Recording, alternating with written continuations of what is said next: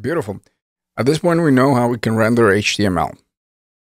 But what about CSS?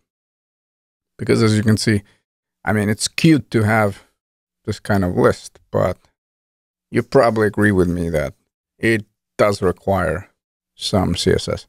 And essentially, it's not as difficult as one might think. Effectively, we just need to create a CSS file. Now, as always, name is really up to you. But I'm going to go with index.css since my JavaScript file is index.js. We want to set up the styles. And lastly, we want to import that in our index.js file. Now, I can tell you right away that for bigger projects, most likely you'll have a folder with CSS files, which again is totally okay. You can definitely do so. You'll just have to change the path. If you want to set up the entire folder with a bunch of CSS files, you can definitely do so. They don't have to be separate files in the source. And as far as the logic, I just want to create a reset and then add to a body, font family, background, and a color. Then we'll import and then we'll worry about the classes. So let's start over here. So I'm going to navigate to source again. If you want, you can create the folder, just your path is going to change.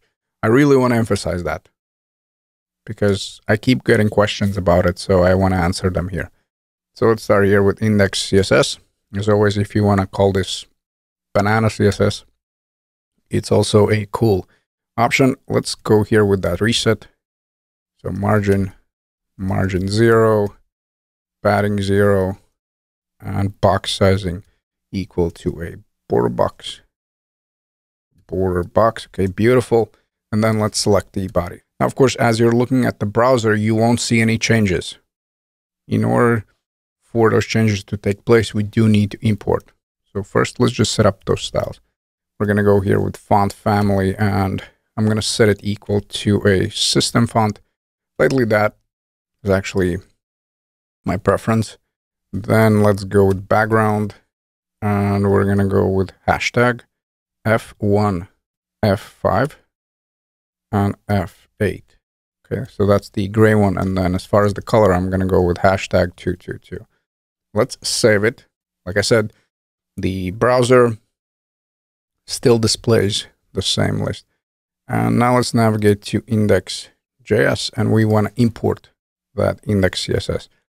Now later, when we import JavaScript files, you'll see that we don't need to add extension. And for the most part, we'll say what we want to import, whether that is some kind of array or whether that is the component. When it comes to CSS, we want to grab the entire file, and we must provide the file extension. So since I have index.css, in the index.js, I want to go with import. And then, like I said, we need to go with the path. So this is our own asset. These are assets that are coming from the libraries. So when it comes to libraries, we don't need to provide a path. Libraries are installed, so we just need to provide the library name. Now, when it comes to our own assets, we need to provide a path to that asset. And it's always going to start with dot. Now, there might be 2 dots if we have to go one level up. But 1 dot means that we're in the same folder. So in the same folder, we go dot and then /. And notice it right away offers me the test. Now, I don't want to test.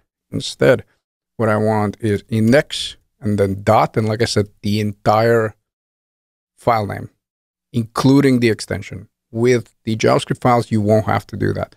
And the moment we save, we should see some changes, and check it out.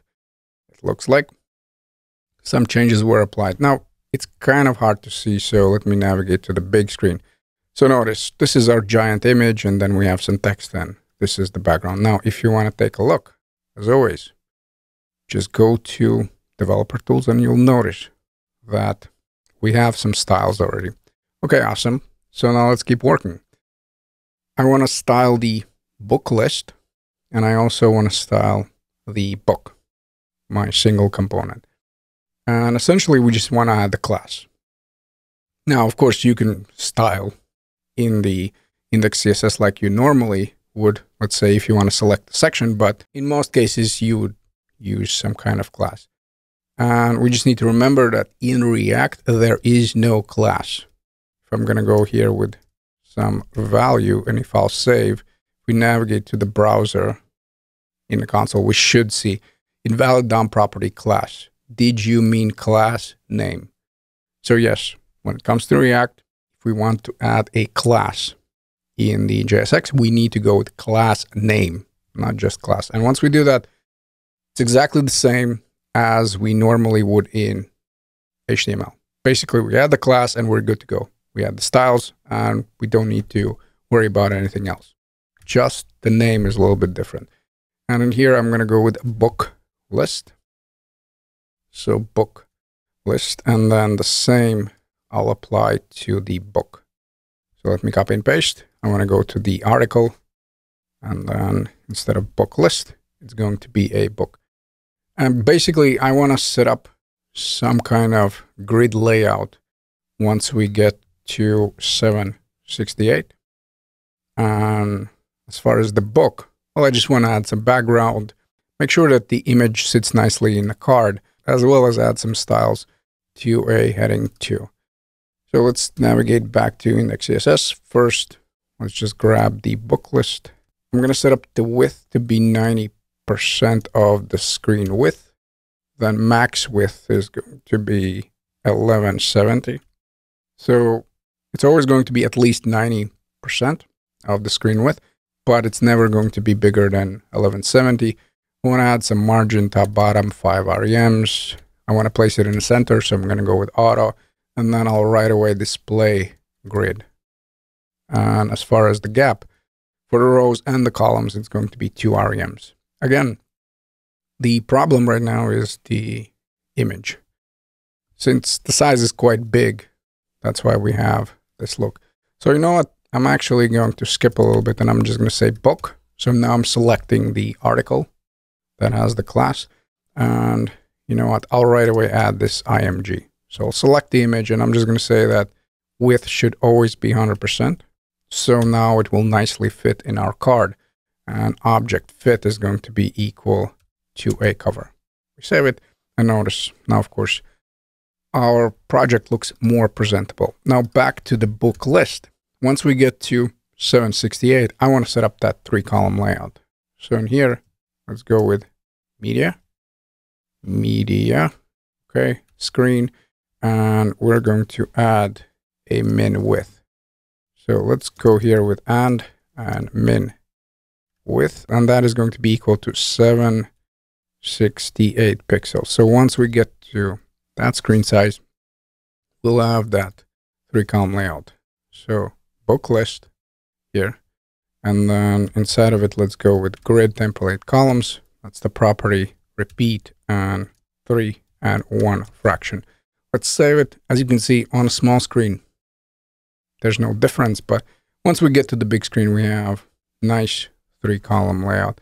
And now let me just continue with the book. First, I want to add some background, and I'm going to go with the white one. So hashtag FFF. Then we want to go with border radius, and that is going to be equal to 1 REMs. Then we'll add a little bit of padding. In my case, I'm going to go with 2 REMs, and then text align center. So place everything in the center. We already have the image one, so we really need to focus on heading 2. That's it. So book, heading 2, and then margin top, 1 REM. And as far as the font size, I think I'm going to go with 1 REMs.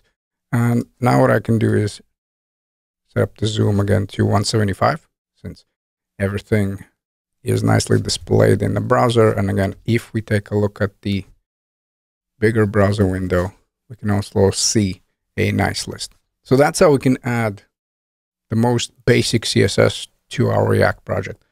We create a CSS file.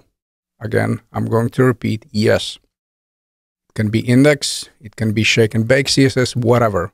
If you want to set up the folder, The only difference is when you import, then of course you need to start with dot, since it's going to be in the same folder, then / the folder name, and then the file. Effectively, we want to import everything.